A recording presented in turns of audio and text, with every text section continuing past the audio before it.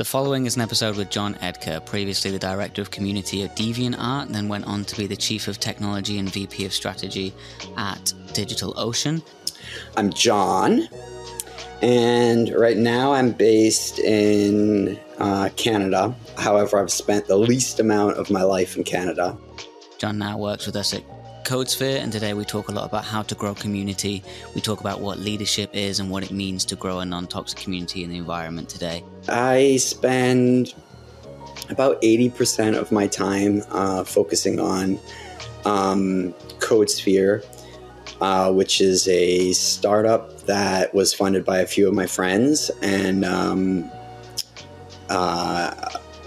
got involved in the very beginning as I've been doing a lot of consulting, which is sort of what I spend kind of the remaining 10% or so 20% of my time on. This episode is brought to you by Codesphere. Find out more at codesphere.com. Subscribe to the podcast at everywhere good podcasts are made. Enjoy the episode. Nice.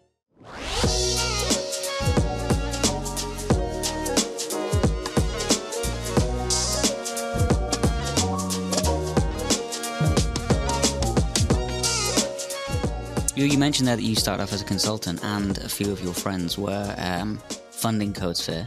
So what were you doing immediately before? Why were you the consulting guy? Well, that's a good question. Well, I've just done startup forever. I've never done anything other than startups. Forever. I've never had a job other than forever. Started up with a startup. And I kind of actually didn't even want to do startups anymore because I've been doing them for so long, and startups are hard. And I guess it just moved. I realized it was possible to still be involved in startups and not go nuts, not feel stressed out. Because startups are hard. And I just done a startup. I'd done back-to-back startups my whole career. I hadn't taken a break. And so I was thinking I needed to take a break.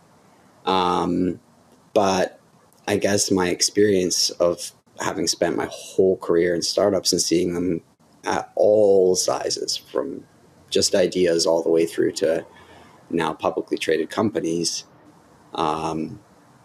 just was getting a lot of requests for people to mostly guys, my friends who had been in startups and done startups, and they were like, hey, I'm funding this startup. Will you, talk to this founder or whatever about this thing that, you saw or you failed at mostly and explain why you failed at it, or what, in the odd occasion, why we were successful at it.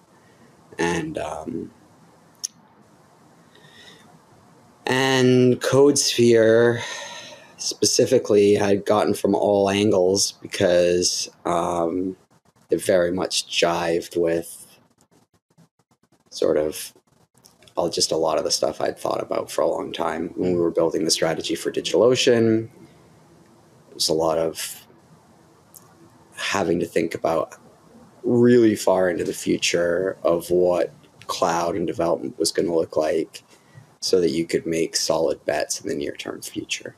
Mm-hmm. And so that really far future that we had been thinking about, in 2015, 2016 is now. So now we live in that reality.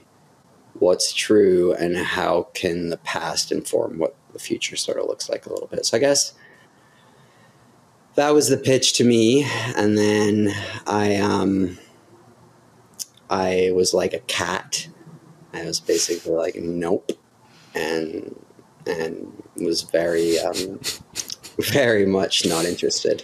Is that you answered 8 times, and then each time you were like, no, and you got away with it, and the 9th time it killed you? It's really pretty much exactly that, actually. Is yeah. And it was I probably can't ignore another email from these people. I mean, it's getting to the point of me just looking bad, because clearly everyone thinks I should, it wasn't just one person was like, you should talk to this, founder. It was multiple people saying that I should talk to this founder, and multiple of my friends / funds that I work with putting money into this startup too. So it was like kind of cornered a little bit. And like half of it in the beginning was like just doing a favor to my buddies, right? Like, hey, I just put a bunch of cash in the startup. Can you help them think about it? And then as that evolved, well, it sounds like it's ended well, because now you've moved up of your own free will too. Well, and that's sort of what I wanted it to be, right? And I'm old enough now to learn. I've learned the lesson of just like, I've made too many dumb mistakes on wasting my time in the wrong way. So you only have so much time. So spend well. To go back to what you said originally, actually, so you kind of obviously you felt cornered by your so-called friends to join the company. We're really making this sound horrible, aren't we? It wasn't quite as bad as I'm making it sound. Friends with air quotes. It was actually fine, but you said that you got a really good sign from the team and you liked them. Like for people who might not be as fortunate with their kind of like friend base as you were, what is a good sign for a founding team, and like what did you like about them that's kind of like transposable to other startups? When I told them that they didn't have product market fit yet, they listened. Okay. That's relatively uncommon. And then I think the other thing that's uncommon then is another thing that I stumble across a lot when I'm consulting to startups is, maybe you sort of have some product market fit or whatever, but really understanding truly why. And it's not just like, well, this customer likes this thing, or like really and it's not even, which I think is where most people probably stop, is it's not even as like far as like, I understand the value exchange here. You really need to get into what is the landscape, what is the paradigm shift that's happening, what happened in the past that requires me to be here, or someone like me to be here. If it wasn't me, there would be someone else. And you need to do that because that informs your path on what the future would look like, and like, what are you being a part of? Because there's no startup that's moving reality on its own. That's sort of why the whole gag of like, I'm here to change the world is just like, we all laugh at it, right? Yeah, sure. The world is changing, certainly. And you're welcome to be a part of that change if you so choose to, and you have the resources and the privilege. But you're unbelievably naive if you think that you are the change. Tim, me and you were just talking earlier about how we're going to change the world with this podcast. Cancel the podcast. I would imagine that's a good idea. I'm just going to go now, but it was really final guest of the show. But that's interesting about it's interesting you saying about people actually listening, like, listening to the experts. And sorry, what? I wasn't listening. But yeah, I mean, I think that's. But it's like beyond. Sorry, I was just going to say, I think that's why people are drawn to the space, because I think that there's that level of arrogance, kind of like in the startup, is there's no real room for it. A successful one, anyway, you'd argue. I don't think that there is. I think that there is only the ability to persist. I mean, you're going to be wrong about it. Almost everything, right? Like, in fact, that's half of what I teach my founders, right? Is to learn to be comfortable with and to find as quickly as possible process and move through failure, because that's all startup is, right? I mean, that old adage, as lame as it is, of failing your way to success, as lame as it is completely, failure is a prerequisite to success. So that's that. I don't think that, I just believe, I'm dogmatic about that belief. And so then it is, does this team have the ability to build itself a framework to fail its way into this success that we talk about, right? And so then that, what I was going to say before I tried to really interrupt you, as I tend to do, is that it's beyond just listening, but it's then being analytical about the listening thereafter and saying, well, if this is signal in the noise, or this guy is not crazy, then how do I reframe my reality into that reality and rebuild a framework and then gather data and process that data and find out what truth looks like, right? Mm-hmm. And then I think the caliber of the team is then thereafter their ability, how much they can do that with or without your help, or with or without the help of experts, or with the help of experts and like going out, but basically actually just going away, listening, going away, and then coming back a month later and saying, okay, I listened to what you said, and either you were right for these reasons and here are the reasons, or you were wrong for. So what is it you did then in these startups for Startups Forever, startups from the beginning? What is your company role? Startups Forever. Yeah, that's a good one. You should start that. John Edgar's Startups Forever. Startups Forever, mate. Yeah, what have you traditionally done, or what major roles have you played throughout the years? Do you want a startup for a tenner down the market? I'll sell you a startup. I'll give you a startup for a 9 bob note. No problem. You know what? If you buy it today, I'll give you a bubble in you. For a tenner. Stop for a tenner. That would be my slogan, right? But a tenner is actually like a lot of money. We'll reframe that. That's the disclaimer. Like, that's a small print. Start for a tenner. Asterisk. Tenner's a lot of for our European audience out there, international audience. A tenner is 10 British pounds, £10 worth of currency on the British Isles. So you're probably talking more of a 10 bag. Do you know what that is, John? No. £10,000. That's £10,000. That's the kind of currency that I work in, right? 10 bricks. Yeah. We're getting into drug dealer money now. And I don't think that's appropriate for this podcast. I thought, VC startup investor money, it's a whole world apart. I always start off in this role of like something specific and then stay in it for about 3 minutes. And I think that's just sort of because I like that whole idea of like, what is the actual base reality here? Like digging into that. So, and I think also in all of my jobs where I've been successful, my boss or the founder or whatever, the CEO has like sort of just been like, this guy's asks good questions and is good at problem solving. So let's just like put him in here and give him some general direction to see what happens. Where I've been able to be successful is in all those instances is where I've been able to like just ask a lot of questions and then regurgitate those questions back in and have people listen to them. So then that's what I do. I just go in and ask really annoying questions. I've done that basically, I think, my whole career. But some people really value those annoying questions because they're annoying. They're like the real questions, right? It's like, if this thing is a prerequisite to this next thing, what's your plan for that? Mm-hmm. And the answer, like, hope is not a strategy. The answer can't be like, well, whatever, right? But is that also a difficult area to navigate? Because I think that actually... Yeah, I'm a lot better at not pissing people off than I used to be, let's put it that way. Yeah.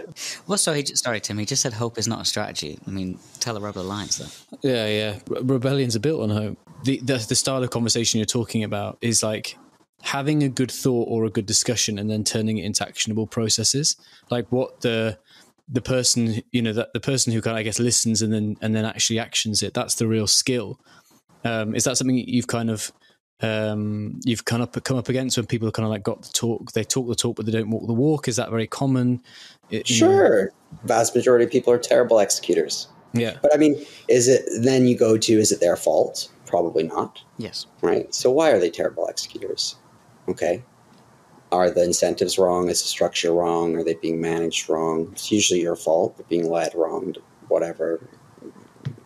Usually, often it's an incentivization thing, but actually, well, probably more frequently, it's like just a misalignment with the vision or mission of the business and misunderstanding of what one should be doing to baseline contribute to the business such that one actually feels valuable in that they're actually doing work that in this, we're going to make a publicly traded company.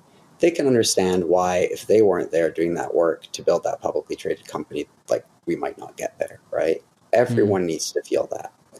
That's like finding your flow. I'm reading a book right now called One Mission. It's good. It's about this stuff.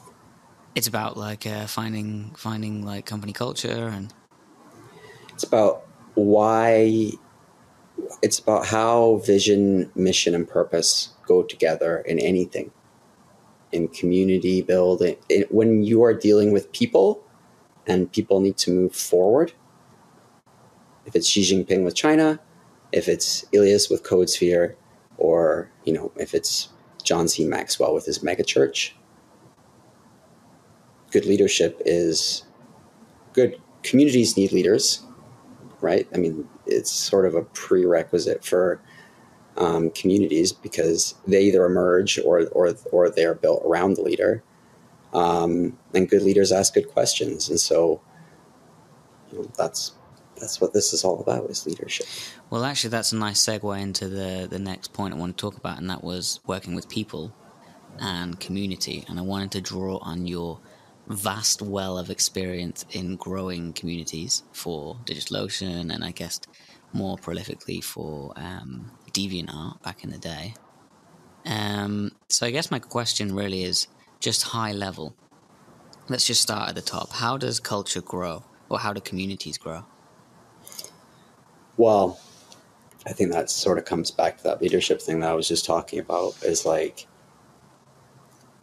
so I get this question a lot. People come to me a lot for community building consulting, and it's like they kind of want the community to just like emerge spontaneously in their living room. Like they just click their fingers and the community's there in their living room. But that's not how community building works. In reality, some people are hanging out in the park. Some people are hanging out down by the waterfront. Some people are skating at the skate park. Some people are shopping in the grocery store.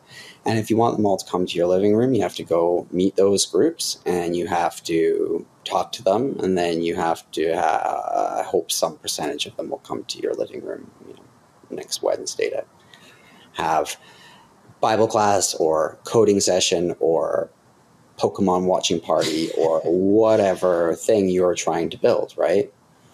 But the point is that the community is sort of already there. They're just dispersed. They're not really they're fragmented, right? And so your job is sort of to think like, what environment do I need to create for these people to want to congregate together?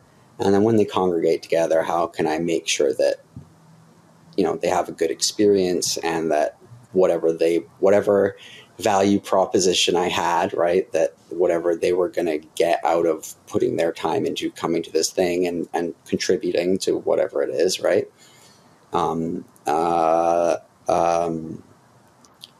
That's all understood, that you've thought about that, and that you help them to think about it, that you give them frameworks for being successful in your community, right? That's sort of your job as a good community leader, a good steward. And that, like, I mean, in DeviantArt, we grew really, really quickly, and we had a lot of, art is a huge thing. And in the beginning, it was just MP3 skins and, like, skins for Palm Pilots and stuff like that. And then we added, like, and then we added, like, digital art, and then we added, like, so then I remember, like, got into digital art, but then that's too wide. So then you'd add a sub tier. So we added anime.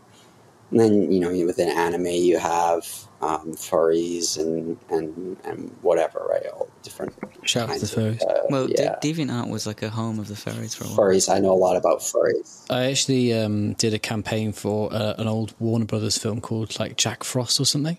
And it was like, and it's like the characters like Jack Frost, the Easter Bunny, Santa Claus, and they're like, but they're kind of a bit more like mythologized. And I was trying to find artwork to put as Twitter posts and stuff, and like just kind of give the pitch a bit of flavor. And I went down this rabbit hole, excuse the pun, of DeviantArt, furry art of Jack Frost, the 16-year-old person, and the rabbit, the Easter Bunny, voiced by Hugh Jackman. There was a wealth of content. Let's just put it there. I'm just going to leave it at that. Wealth of content. Yeah.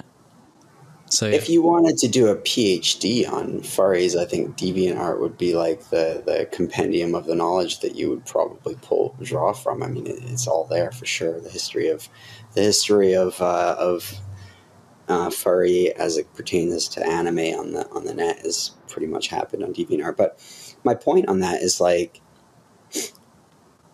so how do you grow all of that when you have all the way up from people who are interested in Palm Pilots and MP3 player skins, like Winamp skins? Like DeviantArt almost started around Winamp skins as an idea.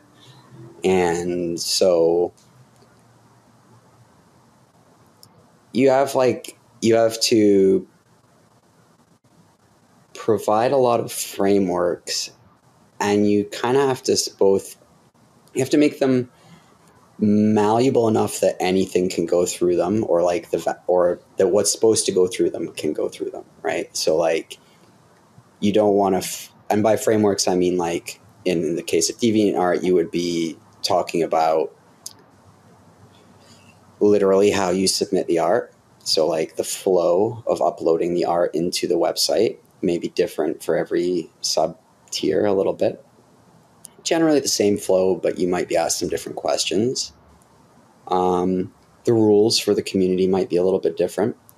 The types of moderators that you hired would most certainly be different. I mean,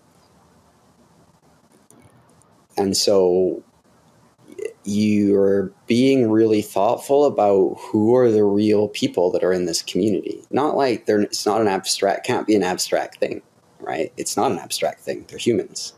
At the end of the day, it's just people and their ideas. So you're providing the environment, right? You're providing the petri dish for that community to grow in, be it your company at work, your team as you're managing, your church, your DeviantArt community, whatever, your Discord server, your Twitch stream, doesn't matter. It's all the same thing. It's just people, right? And so again, back to the whole thing of like, what is community, whatever, it's all, if you are interested in this stuff, you're probably interested in leadership. It's leading. What is leadership? It's asking good questions and providing frameworks for questions, and providing framework for knowledge to emerge, and providing framework for people to act on that knowledge, to analyze what's happening, and then ask more good questions. I think as humans, fundamentally, that's what we like to do. We like to congregate, tell stories, answer questions, learn more about why we're here, share more about our existence, right?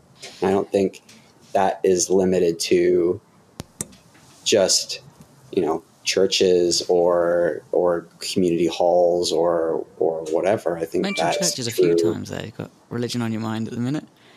I think, well, because what is one of the biggest examples of communities that get formed in societies, fellowship is religion, very much so, right? And so like a lot, like I give one of the books that I give to or authors that I give, well, a lot of his books are good, tailored, but he's John C. Maxwell. What does he do? He runs a mega church, and he teaches, and he has some amazing books.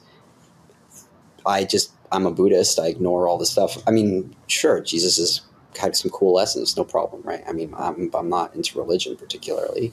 But that's chill. It doesn't matter. I'm into community. And so, I mean, you can even track a lot of the problems back in the world to like interpretations of people's work, and then those interpretations being spread through as dogma or doctrine into communities, and then those communities carrying that understanding and that knowledge into the world.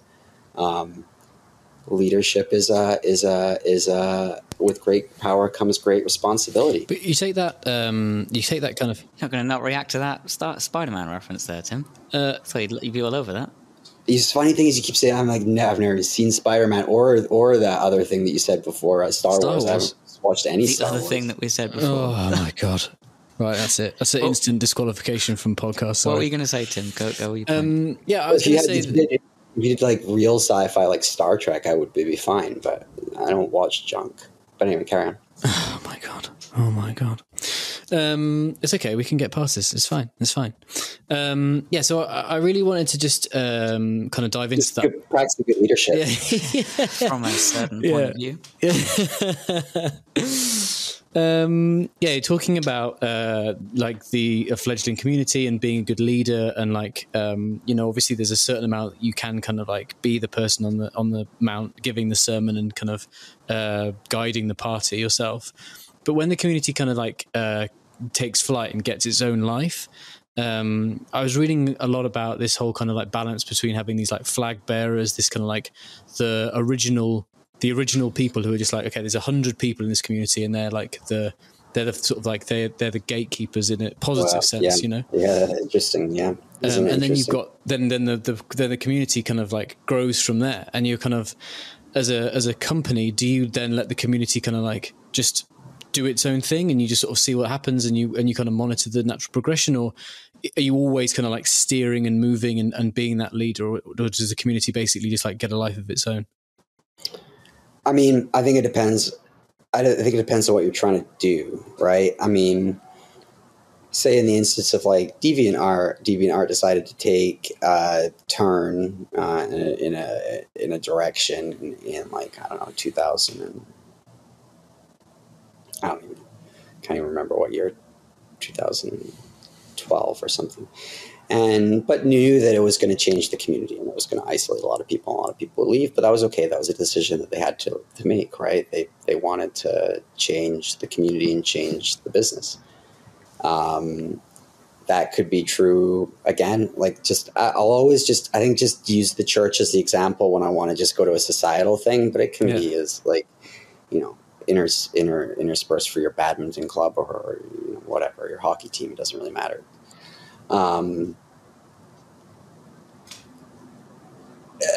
So I think one thing is like, unless you're trying to build a toxic community or you're trying to like cause harm in the world or hurt other people, you want to like generally, I think in the beginning, being relatively dogmatic with your first 100 to 200 people that are engaged in whatever it is that you're doing about how, and really, because you want those early people to, people who are on the fence, you really want them to self-opt out, right? You don't later want to have to be like kicking people out of your community publicly and stuff like that. It's just like, look at all that shit on Hacker News you see sometimes. It's just not. And so a lot of that is like, we saw when the influx of code of conducts in 2015 and 2016 into like the JavaScript and those communities changed, and some people didn't want to be a part of it and some people fought it, whatever, right? Wherever possible, that's why being thought, like, that's why this leadership thing is almost like, it's a very selfless thing, right? Like the only person I really know who's like in their community and also running their community and is the voice of their community and has been like relatively successful, but I think it's just because of what it is Linus with Linux. But that's because you kind of almost have to be a little bit prescriptive when you're building something like an operating system, I think, right?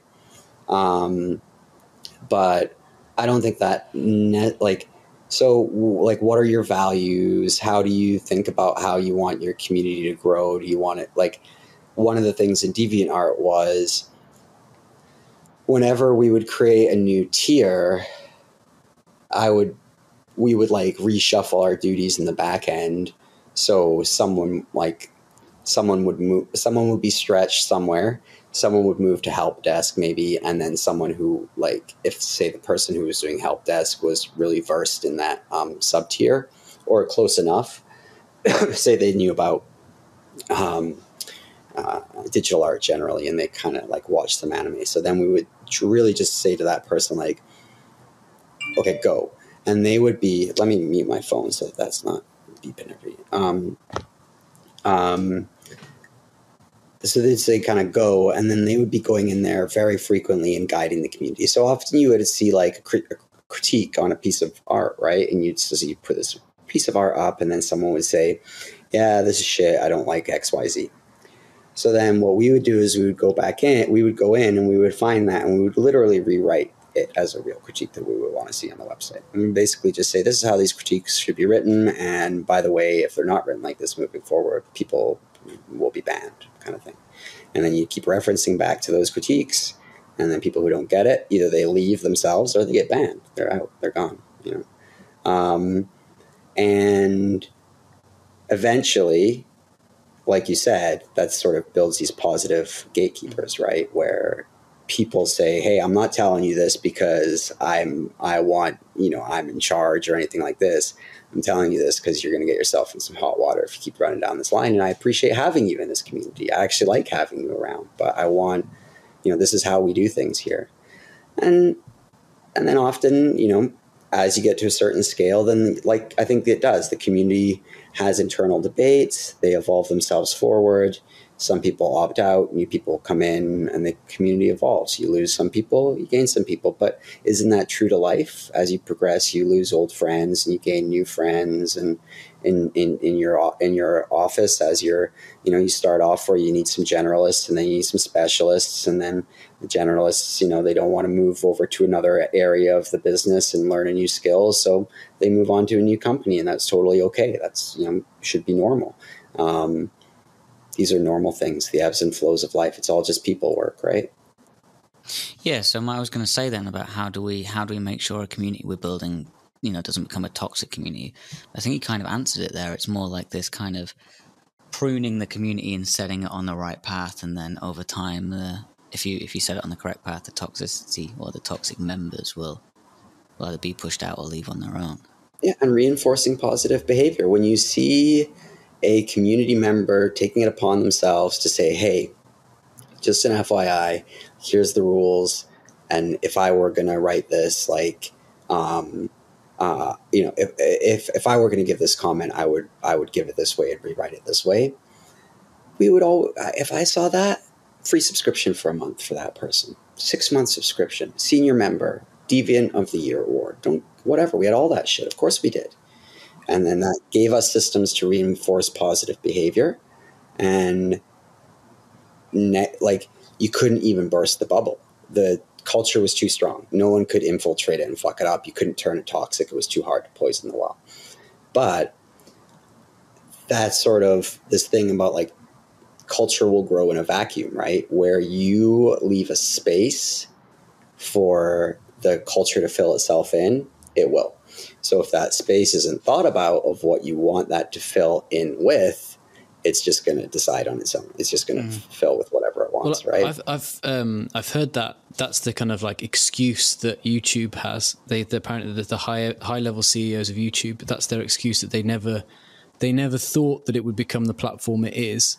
So they never kind of like prepared for the fact that it's become so. It's become so sort of like of a wasteland. So Twitch is just about to suffer from the same issue. And I've been getting active on Twitch. And I think Twitch is a very interesting platform as it emerges. It's a very cool new way. It's interesting. It's evolving interestingly. It reminds me very much of DeviantArt in the early days. In DeviantArt in the early days, you couldn't move without bumping into either a senior member or a mod or an admin or somebody who was effectively trained in the way of the community. Trained to train people, to help all these sub-communities grow healthily. On Twitch, with all these streamers, they're trying to grow these communities. They have no support. They're turning toxic. They don't know why. They don't understand why their gatekeepers are like, they're like, "Oh, I need this person because they're a legacy." Like it's the same with the legacy employees, right? They're a legacy employee. They're a legacy community builder, whatever. They hold institutional knowledge, and we value institutional knowledge because how can you can't be passing all that forward yourself, right? But, what is that? An ounce of medicine, something, there's some, an ounce of toxicity is like, I don't know, there's some, anyway, just an ounce, like a tiny bit of poison is gonna make you sick more than like missing the institutional knowledge or whatever, right? Like, an ounce of medicine is prevention or something. I don't know what. There's some phrase. Small amount of toxicity can seem bigger than it is. One bad apple poisons the batch. That's it. There That's we go. There we go. Yeah. That's one of them. There we go. I mean, that's true. It's exactly Poisons the barrel. God, I got it wrong. But that, whatever that is, right? You put 1 sick salmon in a salmon barrel, and they're all going to die. Sag. You put 1 sick salmon in a barrel of good apples. God. And all the apples turned into frogs. Oh no, frog apples. Does the salmon Dumbo? No, but when he falls in the barrel of cider and he gets drunk and there's pink elephants, that's what I was reaching for. That's probably what happens when you put a rotten salmon in with a bunch of apples. Yeah. We've gone off. That topic. Tracks.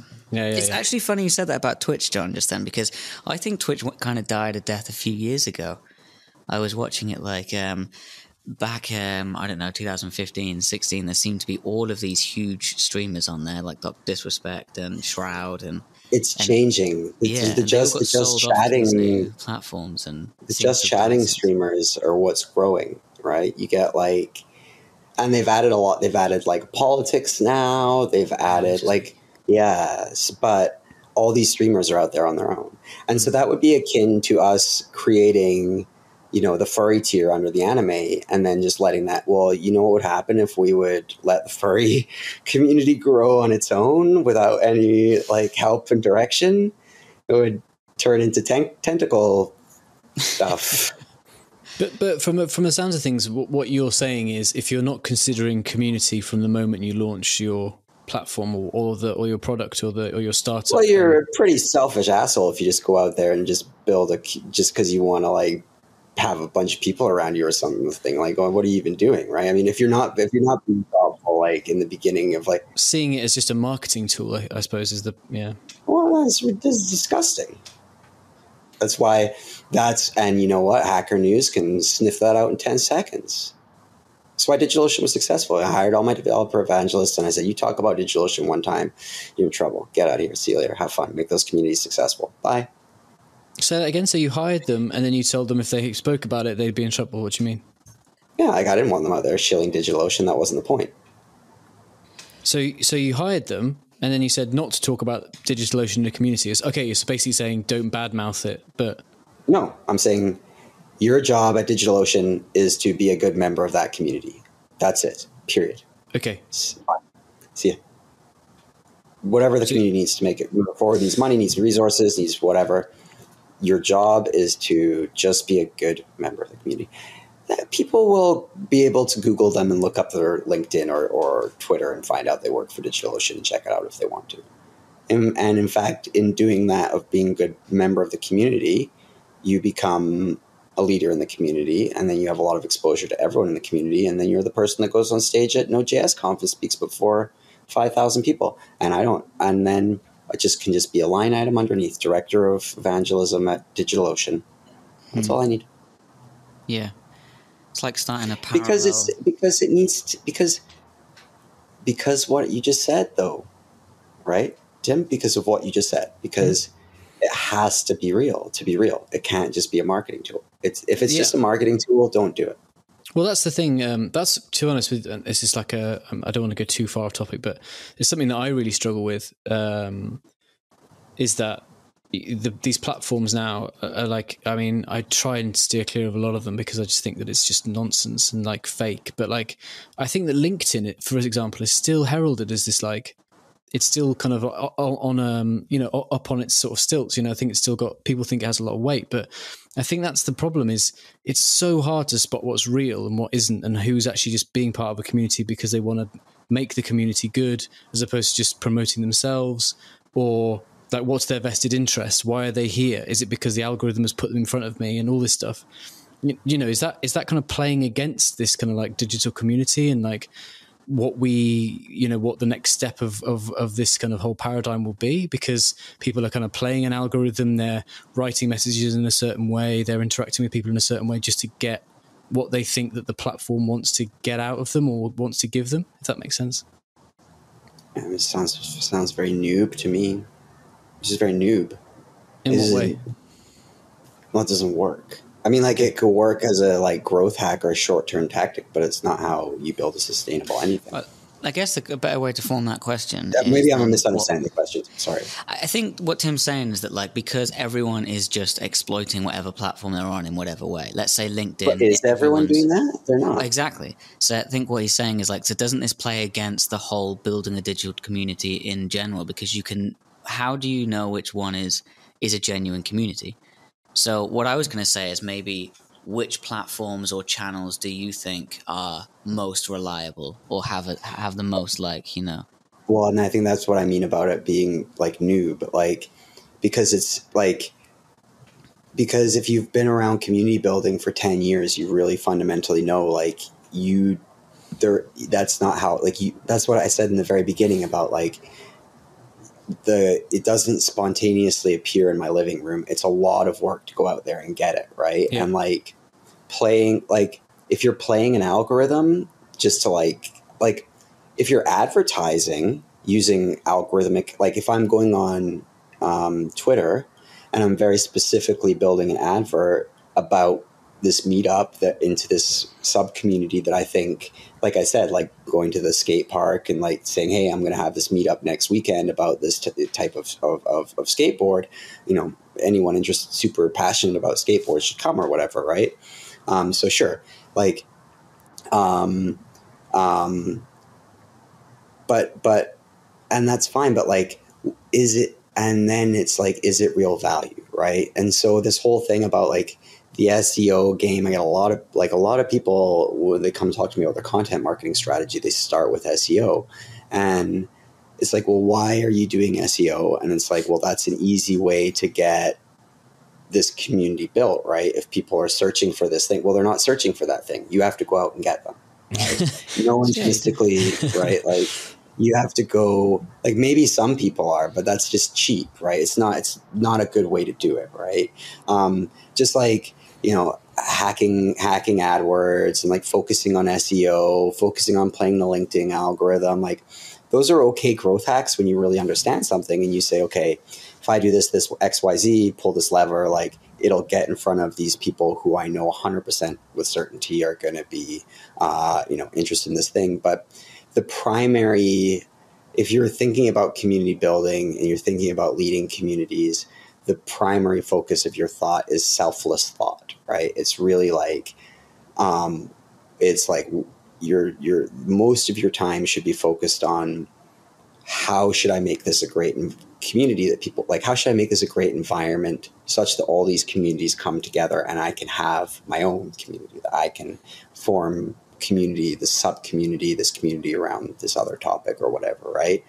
And the community will build itself. If you hit it and you have good frameworks and people and you're adding real value to people's lives and people are adding real value to each other, they'll spread the word. They'll do the customer evangelism. They'll do the community evangelism for you, right? You don't need to worry about all those things. If you're at the level of like growth hacking your community, like, I apologize for saying it's new, but like, it's just like it's way like that's a single tiny tactic. Right. And yeah, of course. And it's not even necessarily, it's probably doesn't even move the needle that much. Like, you really want to be putting the brunt of your thought on who the personas, who are the people in the community, who's here today, how can I add new people that would benefit them, right? That like, if you have a group of like JavaScript developers and you want to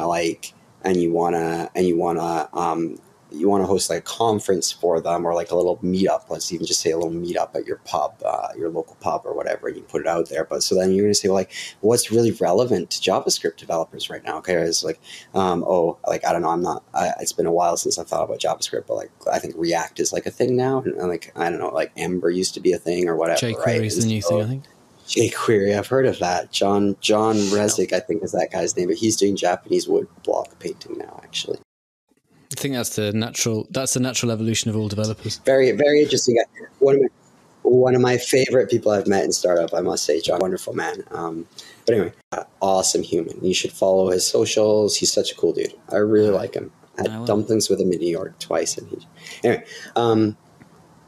Dumplings in New York. That's a good name for a book. What was my or an album? Dumplings in New York. What was my point there? How about John? Oh yeah, right. So like if, the meetup is not just like, oh, we're having a JavaScript meetup and we're having pizza and beer. You know how many people that's what I hear, like, oh yeah, we're gonna have JavaScript meetup, we're gonna have pizza, beer, and a good speaker is gonna come. Well, what's the value add to the JavaScript developers? Pizza and beer? Come on. I'm a JavaScript developer, I work at Facebook, I can buy my own pizza and beer, right? And so I am running the community event tomorrow night, and my outreach to everyone is free beer and pizza. Right, but why is it not like free beer and pizza? I'll be there. You are going to come. But why is it not like, hey, I got this PhD in like organizational management from the University of Gothenburg, Sweden, to take the train down to see you all to talk about how to build healthier. Actually, it is. Right? I'm flying someone in from Barcelona to give a talk on product design, and the beer and the pizza is just the extra carrot on the stick. I'm also launching a website with like a jobs board on it to give people some value, to try and give them all a space to interact. Perfect. So that's what I mean, right? It's like I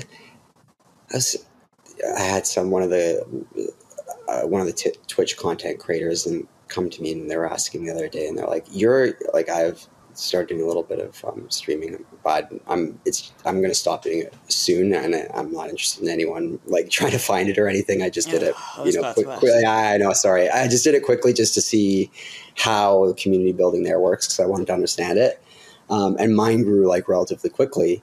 And so someone who has a relative size community, but it sort of stagnated. It was like, how did that happen? And I was like, well, I just thought about my community, like, what is the genuine value add that I can provide? And then I spent every single time that I was doing that trying to add that genuine value as selflessly as I can, right? Like, and that works. It works. And so, and I have found that to be true, that it works everywhere. It works in it. Like, leadership is just community building and growing. Doesn't, like I've said this a million times in this podcast, right? It doesn't matter if it's your team of 5 and in the Kubernetes team and then the sub pub bus of Google, or if it's or your church or your skateboard park or your local crochet club.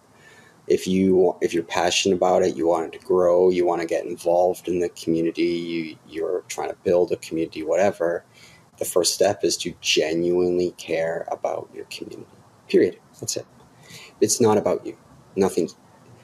You should pretty much probably only just do it for morbid curiosity of like, either can I grow a healthy community and I want to see that, or I myself want to be a part of this community and get these new insights myself. And but then recognizing that your job in the community is actually the leadership, that you're not really there to get super involved in, and having the humility to take that step back and say, I'm not really a tactical member of this community. So from the point of view of like a startup, like a founder listening out there or let's say like a dev relations who wants to build a community around a product or a platform that they've launched, would you say the same things apply? It's about like building a shared watering hole that provides value, but at the same time, it can't just be like a shill for their platform. It has to just be a place that is a selfless environment. Like, oh, you like drinking Kool-Aid? Welcome to the Kool-Aid Appreciation Club. And then on the side, it's like, by the way, we also sell these Kool-Aid containers. Like, how do you like build community specifically for a startup? Yeah, but at the same time, keep yourself outside of the... That's why when people come to me, they come all to, what metrics and KPIs should I put around my developer evangelists? Yeah. None. Do people like them? I had Michael Rogers. You know what my performance review from Michael Rogers was? I had to fly to whatever conference that he was speaking at, and I wandered around and I asked people if they liked him. And if they liked him, he was doing a good job. Right? Likability was like number one thing. People thought, even if they didn't even like him, which a lot of people didn't like Michael, and that was fine. At least they would say that he added value. Michael would care. He wouldn't mind me saying that. He would say it's true. But you can't be a contributing member of a community without rubbing a few people the wrong way, because you have to. In like Node.js, they're trying to move it forward as an open source project. As a church, you're trying to like move your spiritual beliefs forward and learn more about your spiritual existence or whatever. You don't want anyone like you want that to evolve over time because you want the community to stay for a long period of time. And so, or you want the community to be around for a long period of time. And so, like, no, there is like, it's, if you want, like, I would never get myself bent out of shape about KPI metrics around community building, because that then just moves you into the territory of thinking about it as a tool, right? And like, if you want this tool as an actual tool, the only way you get it is by not seeing it as a tool. So I guess paradoxical in that regard, right? It's why it's hard. It's why it's hard, actually, and why only a few companies are successful at it.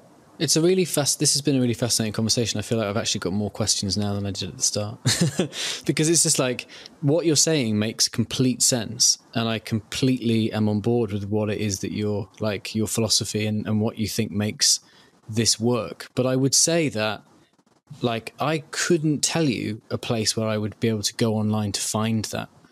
Like I, like live and breathe, web development, podcasting, Star Wars. I don't participate in any communities around that because I find them so toxic and uninteresting.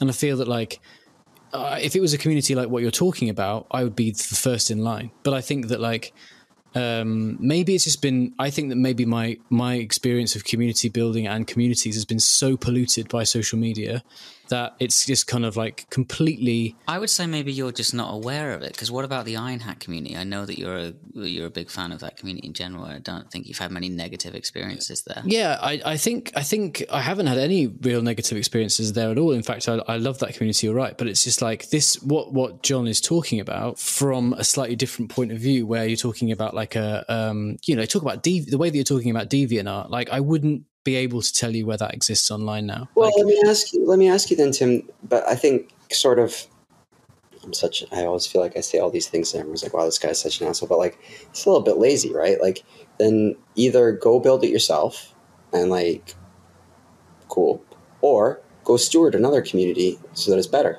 and add value to everyone, right? Yeah. Like, yeah. You can see communities turn from toxic to not. It doesn't happen often, but it requires some forces within them to be selfless and say, I'm just for the next 6 months going to steward this community. I'm not even going to participate in it. I mean, most people don't want to do that.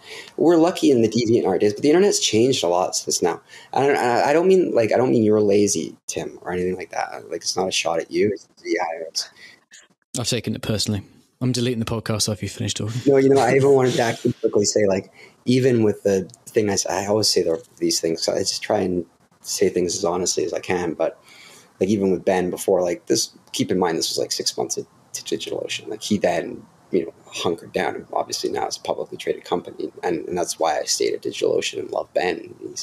I think he's an amazing leader because he listened. He fought me at the start, and he was like, what do you mean I'm not building DigitalOcean? Like, look at all this stuff I'm doing.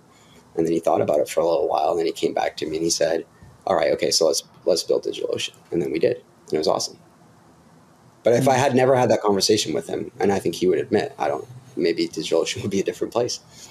But it took a lot of courage. Well, now, I guess now that I'm older, it's easier. It took a lot of courage then. Now I don't really have problems having those conversations because I've had them a lot and I've seen the positive success that comes from them. Yeah. Difficult conversations are difficult, but they're necessary. I guess as well, it's that whole level of the amount of Kool-Aid you're willing to drink to sort of like get yourself in that position where you can do the stuff. Like, I feel I know what you mean about the laziness, but I think genuinely, from my point of view, it's more just like burnout of doing that stuff. I don't use any other social media except for LinkedIn, for example, and like trying to wade through that to try and find people who are genuinely interesting to talk to on the podcast, for example. I don't even use that anymore. I took mine down. Yeah, you disappeared almost entirely off social media, John, I noticed. Well, it might be like linked to what Tim's saying is why I asked, yeah. When I was at DigitalOcean, I had like almost 30,000 followers on Twitter. So I've never had Facebook since like after college because I just never liked Facebook particularly. It's not even about the data or private, like whatever, like advertise to me, baby, I don't care. I don't like Facebook.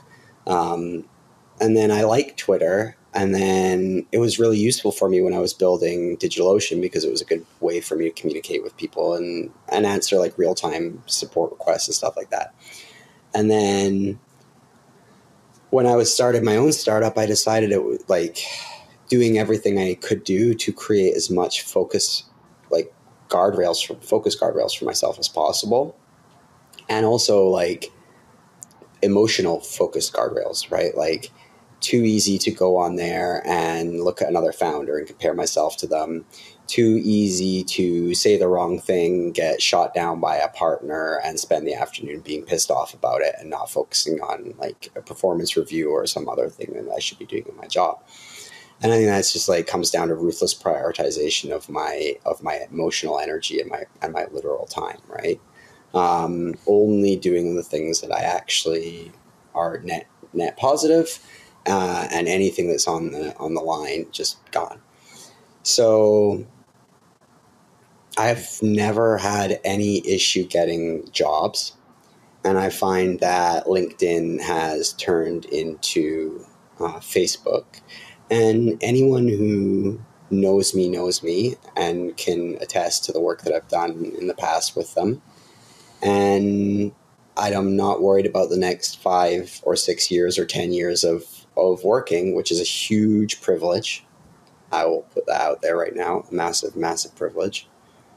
And so I'm sick of recruiter spam and all the emails from LinkedIn. So that was that. I was like, you're not adding any value to my life. I'm out. You know, it pissed everyone else off a lot because they were like, yeah, but I have to explain who you are properly to people now. I can't just copy and paste a link saying, oh, well, it's too bad, so sad. And I did the same thing. I tried to explain who you were to Tim, and I was like, fuck, I can't even send you this. This is this dude I know. Drinks a lot of Sorry. I mean, it's just because, like, I don't know. I just, like I said. What are we going to post in the description of the podcast? We can't even put, like, we just have to put, this is John Edgar, no link. Man in Canada. You can go to my website. It's got my resume. What's that, right? We're going to plug that right now? h4x.club, CLUB. h4x.club. I'm going to look that up right now. I feel like we could continue this conversation for another 5 hours, but I think at some point we're going to have to say thank you for joining us because I really could just keep going.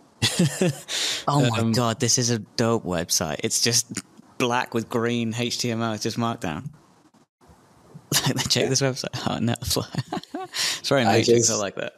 Yeah, because it was just like I wanted something like I was just solving the problem. It was like someone needs a link to say what I do, so there's the link. And then I just wanted it to be basic and sort of like not really anything about anything except just my resume. It's my resume. That's it. I mean, like, what do I need? Like, you want to see my face? Like, give me a FaceTime call, no problem. I'm happy to smile down the phone.